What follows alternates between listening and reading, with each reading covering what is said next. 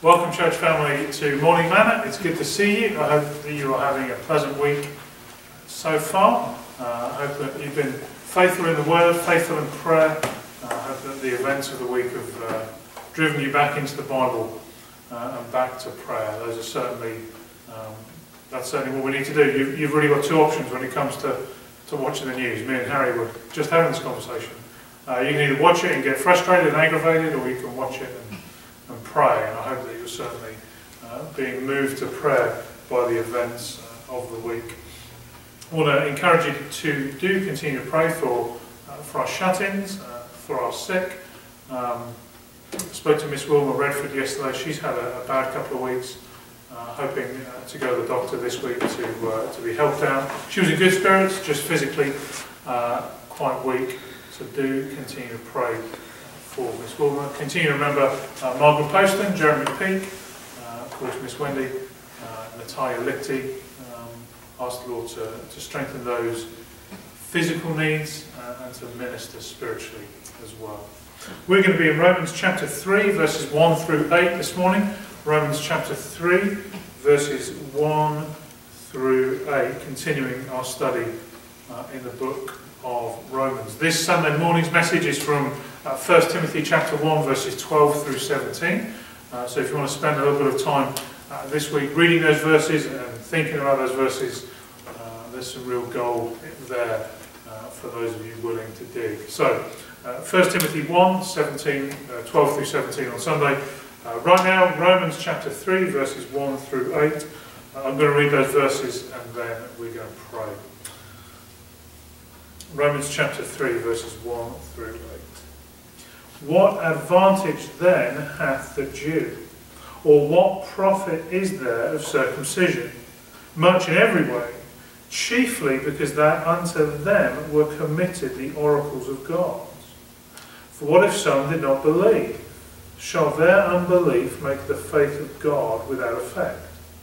God forbid. Yea, let God be true, but every man a liar, as it is written, that thou mightest be justified in thy sayings, and that thou mightest overcome when thou art judged. But if our uncircumcision commend the righteousness of God, what shall we say? Is God unrighteous who taketh vengeance? I speak as a man.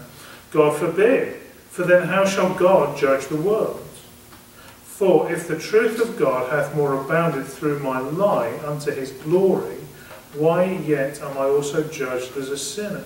And not rather, as we are slanderously reported, and as some affirm that we say, let us do evil that good may come, whose damnation is just.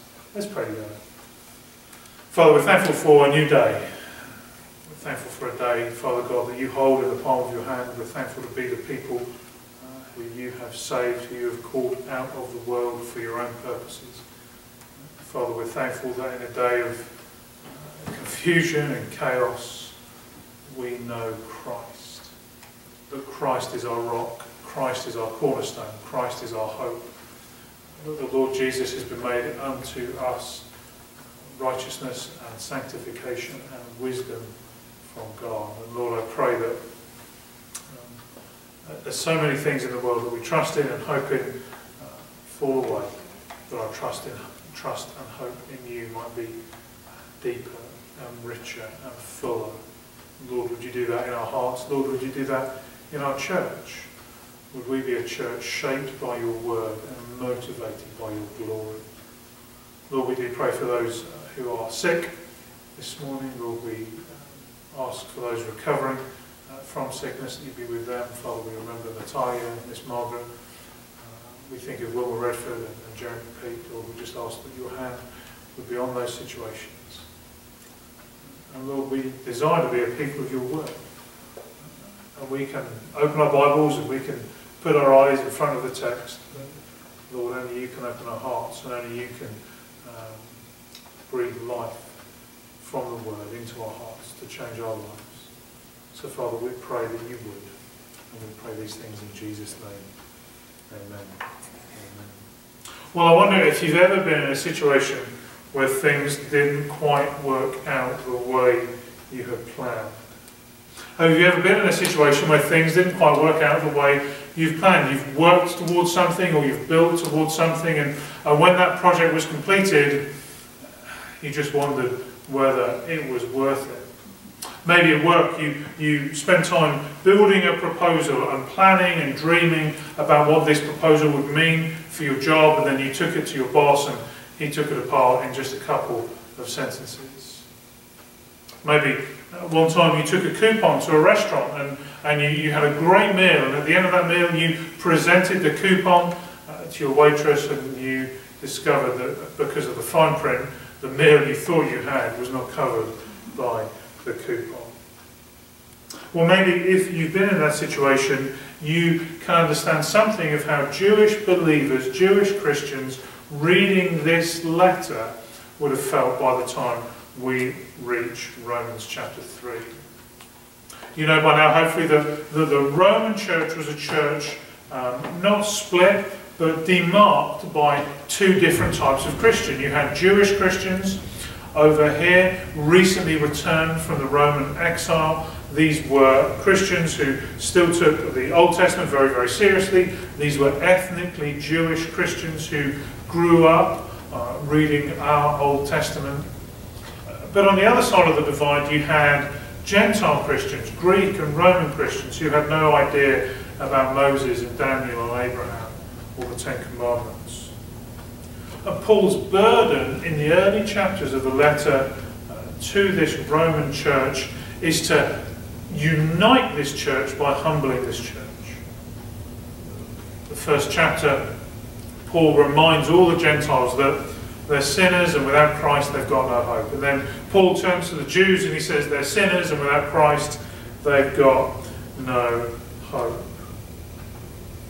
Chapter 2, it seems like Paul is just dismantling brick by brick by brick everything that Old Testament Jews would have hoped in. And of course, Paul's genius is that he always seems to be anticipating the questions that his readers will have about what he's just said. Reading Romans sometimes, reading lots of Paul's letters sometimes, feels like hearing one side of a phone conversation, doesn't it? Paul always anticipates the questions or the issues, or in this instance, the accusations that his audience are going to have once they've read his letter. So what is the accusation? What is the issue? What is the question that Paul's dealing with in Romans chapter 3? Quite simply, the issue or the accusation is that Paul has said there's no benefit or no advantage to being a Jew. Paul has said, Paul is accused of saying that there's no benefit, there's no advantage to being a Jew, to being an ethnic, physical descendant of Abraham. We see him begin to answer that question in verse 1. What advantage then hath the Jew?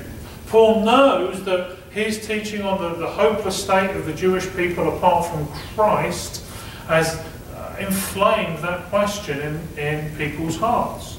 They've said to him, well, what about the law? What about Moses? What about David? What about the Psalms? What about everything God has given us? Does that mean nothing? What advantage then hath the Jew? Or what profit is there of circumcision? You can see these Jewish Christians looking at Paul and saying, well, hang on, what about our ethnic privileges? What about our great ethnic backgrounds? What about our great religious ceremonies, circumcision and Passover and the rest of the feasts? This might have been a regular accusation for Paul in his ministry, that he was attacking or condemning God's work in the Old Testament. For many Jews, their religious heritage was their religious security. We talked about that a little bit last week. The Jewish people were God's people by birth and the Gentiles weren't. And Paul is desperate to drag them out of that mindset. Paul is desperate to knock down these walls of religious security, of religious heritage, and get them to Christ. So is Paul attacking God's revelation in verses 1 and 2? What advantage then hath the Jew, or what profit is there in circumcision? Paul says, much in every way. Paul says, no, there's loads of advantages, there's loads of privileges in being a descendant of Abraham. There's loads of privileges and loads of advantages in knowing your Old Testament. Paul says, chiefly, like top of the list, because that unto them were committed the oracles from God. The Jewish people were given God's oracles, Paul says. This is a great privilege. Paul is not attacking God's revelation. In verses 1 and 2, Paul says that he's emphasizing it. He's magnifying the privileges of having the Old Testament. What does that mean? Well, think about everything that the physical descendants of Abraham had. Think about all the spiritual advantages that the physical Jewish people had. They had the covenants, they had the scriptures, they had the history, they even had the Lord Jesus himself according to the flesh. He was a descendant of Abraham according to the flesh like they were. They could not have had more opportunities. They could not have had more privileges. They could not have had more opportunities to know the living God. Paul says, listen, the Old Testament is not a coupon that lets you down. It's a signpost to the most glorious destination there can be. But it's just a signpost. In a few weeks, when me and Rachel drive to the ocean for our summer vacation, we're going to drive down the highway until you get to the rural bit of North Carolina where there is no highway, and then we're going to drive down those back roads for a little bit, and then we're going to see almost the best part of the whole journey. We're going to see that left turn sign taking us to the beach. But guess not, we're not going to park up under that turn sign, right? We're not going to lay out our beach towels under that signpost. No, we're going to follow that signpost. And Paul is saying, I'm not attacking God's revelation, I'm explaining God's revelation. The problem for the Jewish people listening to Paul, the problem for those Jews who did not accept Christ when he came, was that they had wasted the privilege of God's revelation. They were the most privileged people in the world, and they wasted it. And Christian, I wonder if the same thing could be said about us. I wonder if the same thing could be said about us. Not only do we have the scriptures in our own language, we have the scriptures in a multiplicity of translations, so that whatever English translation of the scriptures helps us to understand it the best, we can find it. Not only do we have a Bible, but we have dozens of Bibles in our homes, many of them collecting dust. Not only can we come to church, but hey, we can advertise our church services. We don't have to hide our church services like most of our brothers and sisters around the world. We can advertise them, and we can invite our friends.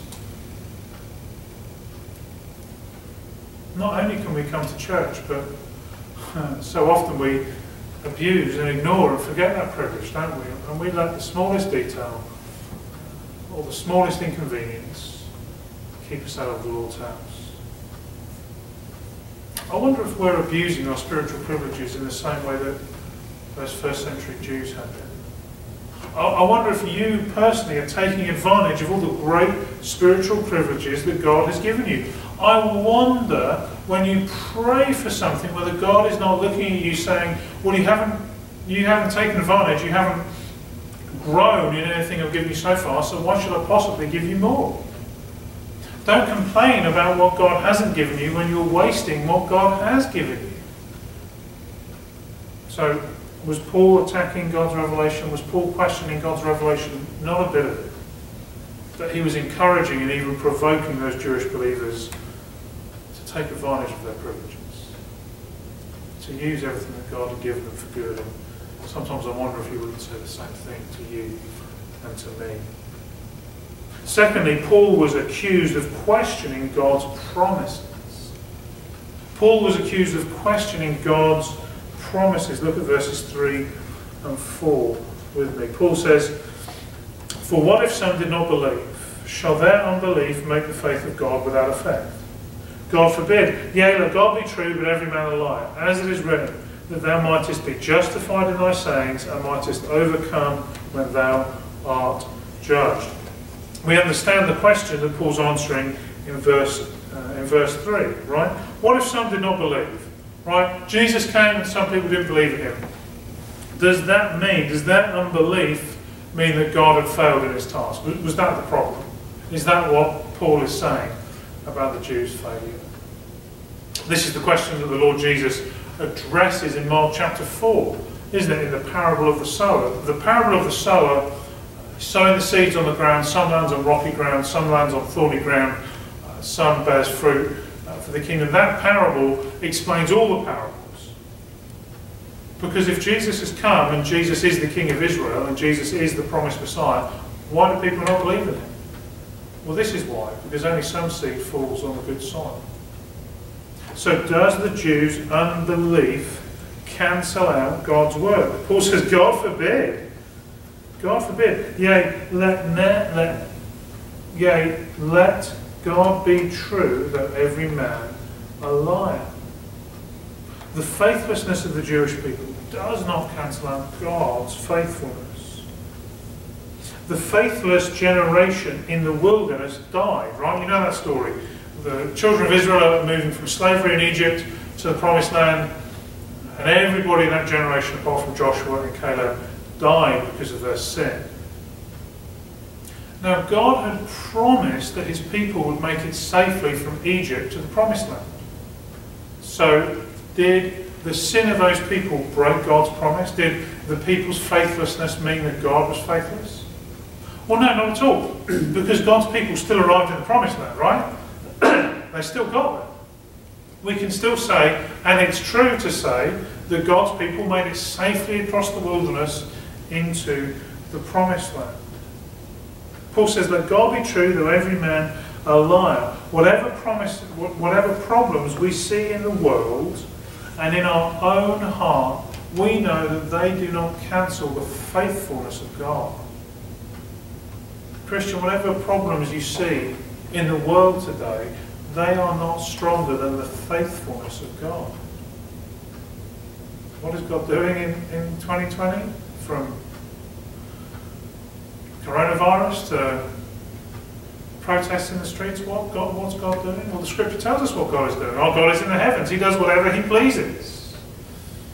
Our God is in the heavens and he does whatever he pleases. And a man's faithlessness is not stronger than God's faithfulness. The Lord is not up in heaven desperately trying to keep half a dozen plates spinning. He's not on the edge of his seat wondering which way this thing's going to go. God is continuing to work everything out according to his good purposes. Man's sinfulness does not conquer God's faithfulness. I know you're troubled by the sin you see writ large across our TV screens at the moment. I hope you're more troubled by the sin you see in your own hearts. That's a much bigger issue, right?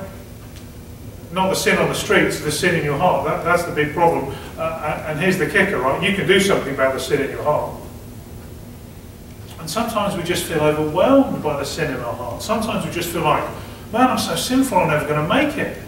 I'm still dealing with these problems from years ago. I'm never going to make it. And as soon as I whack down this problem, another problem bursts up out of my heart. I'm playing whack-a-mole in a fair. Friend, be encouraged. Your faithlessness, your sinfulness is not stronger than God.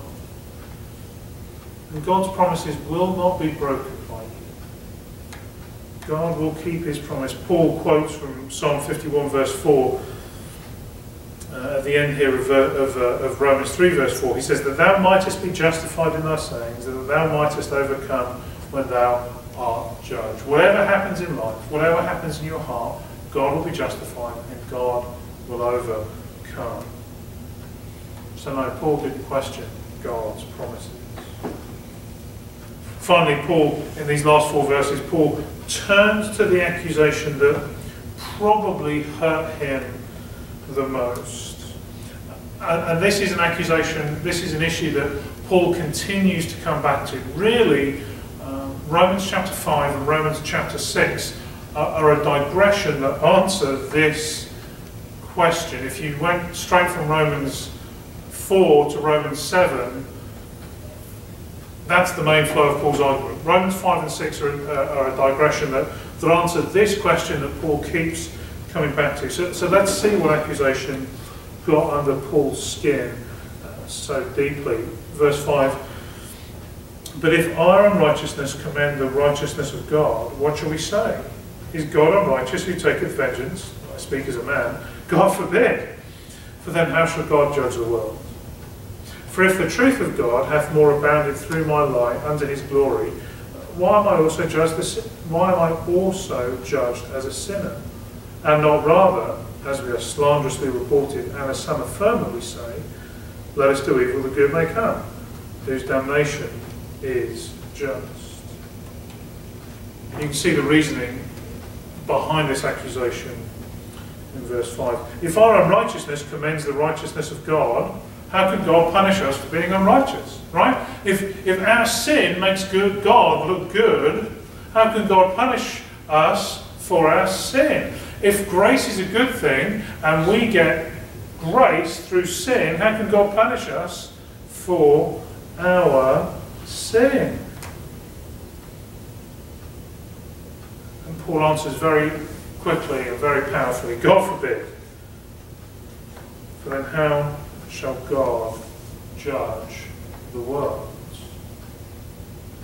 God is not unjust to punish our sins, because if God was unjust, he would cease to be God. God is not unjust to work against us when we sin, because if God was unjust, he would cease to be God. Paul asks the Jews if they thought this through according to their own scriptures. God is the judge, and God must be just. Therefore, the judge is just. The judge is right. Therefore, God is not unjust to judge the Jews. God is not unjust to judge his people who fall into sin. And they need to grasp that.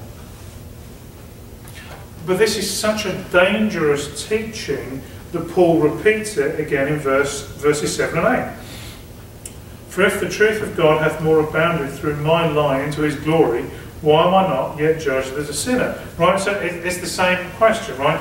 If the truth of God is made known because people lie, why am I, says Paul's conversation partner, why am I also judged as a sinner, right? If my lies make God look good, how can God punish me for being a liar? This is what Paul thought, this is what Paul's opponents thought he was saying. And that's why he writes all of Romans 5 and 6. Right? Paul's gospel was so free, the gospel is so free, grace is so free, that when we preach it sometimes, people look at us and say, well, then you think it doesn't matter how I live.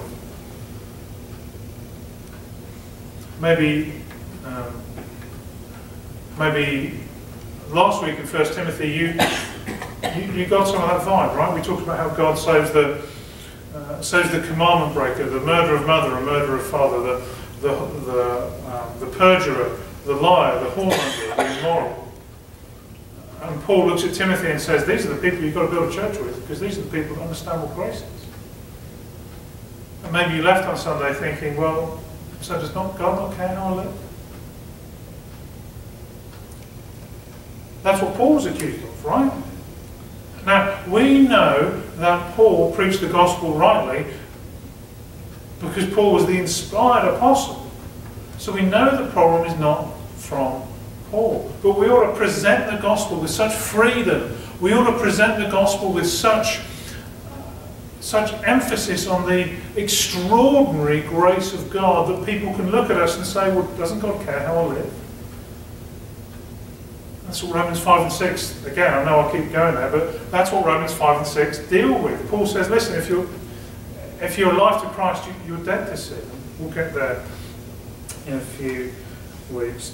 We see this accusation clearly in verse 8, and not rather, as we are slanderously reported, and as some affirm that we say, let us do evil that good may come. Paul knows that people are slandering him and saying, Paul thinks you should do evil that good might come. Paul thinks that you should sin so that you get God's grace. But look at how Paul ends this verse. He says, their damnation, their condemnation is just.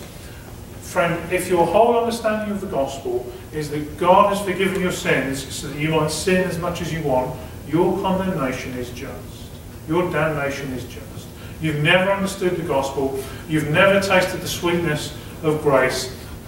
You don't know anything about the Lord Jesus. If you think that Jesus died just to give you permission to sin, if you think that you can go on sinning because there's always grace, there's no grace for you because you've never been saved.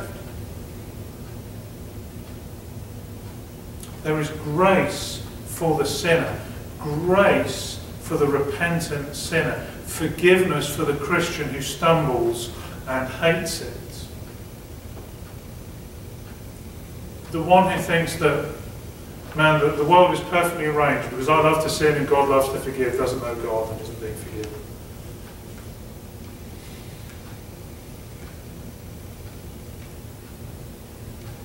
Christians can't possibly live in sin once they've tasted how good God is. We can't possibly make peace with our sin once we know how good God is. Later on in Romans, Paul says that we were married to the law, we were married to sin, and now sin is dead. In Utah, every Halloween, Utah's like a different country. If you want to leave America without leaving America, just go to Utah for a few days. Anyway, every Halloween in Utah, there's a big festival. There's that festival in the graveyards, at the cemeteries, right? And people go and they decorate and spend the night and spend time with people who are buried. And it's absurd. But when a Christian determinedly lives in sin, that's what a Christian is doing. Heading off to the graveyard, digging up a grave and getting in the coffin. That's what it's like when a Christian sins, digging up something that's dead. Christ has died for our sins. How can we live in them? If you think that sin is okay because God loves forgiving sin, you haven't known the first thing about the gospel. The Psalms tell us that there's forgiveness with God so that he might be feared. We love God and we want to follow him, but we sin and it breaks our hearts and we hate it, so we go back to God and we repent. And God restores us because God's grace is sufficient. That's why 3 times at the end of John's Gospel, the Lord Jesus asks Peter, do you love me? Because 3 times Peter had denied him. That's why there's 12 baskets left over after Jesus had fed the 5,000, because there's 12 disciples, right? They all need their own basket. God's grace is sufficient. You'll never run out of God's grace. But you'll only get it if you know God. And if you know God, you won't be comfortable with your sin. So Paul is a man who trusts the sufficiency and the power, the life-changing power of God's grace more than anything else in the world. And we should join him. Maybe the problem in the church is the problem in America. That we're all just expecting the flesh to do what only the Spirit can. Only the Spirit of God can change hearts. But let's start with our heart, right? Only the Spirit of God can change your heart. Only the Spirit of God can conquer your sin. Only the Spirit of God can make the Lord Jesus taste better to you than sin does. In Luke's Gospel, Jesus tells us that the Father loves to give the Holy Spirit to those who ask him. So let's ask God the Father to give us the Holy Spirit, so that we might walk closer to the Lord Jesus, so that when we fall, we know there's sin available for us. We know that there's grace available for us, rather, but the tasting of that grace will make us not want to fall anymore. Let's know grace as power to say no to sin, not permission to continue. Let's pray together. Let's pray. Father, we're thankful for your word, thankful that you are a speaking God, thankful that you're a God who loves us and is for us. Thankful, Lord Jesus, that your grace is always sufficient for all of us, for any of us, for the worst of us. But Lord, I pray that we would never be tempted to take advantage of that grace. That we would never make peace with our sin because of your grace. But that your grace would teach us to make war with our sin. Lord, for those watching who have just settled into sinful patterns and are taking your grace for granted, Lord, would you shake us up?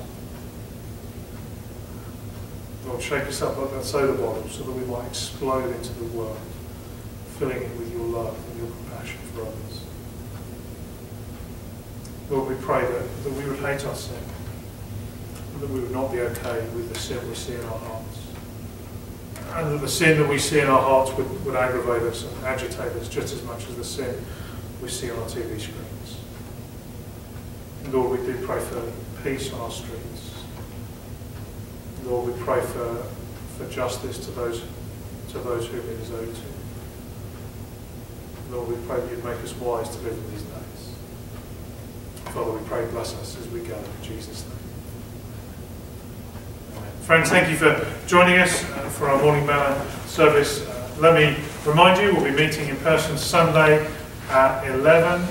The state mandate for face masks continues, so we do ask that everybody wears a face mask when they're here. That's not a church thing, that's not a me thing, that's just where we are in the Commonwealth of Virginia right now. So please do wear a mask as you come on Sunday. If you don't have a mask, we have some available, clean and ready to go for you. If we can serve you in any way this week, please do let us know.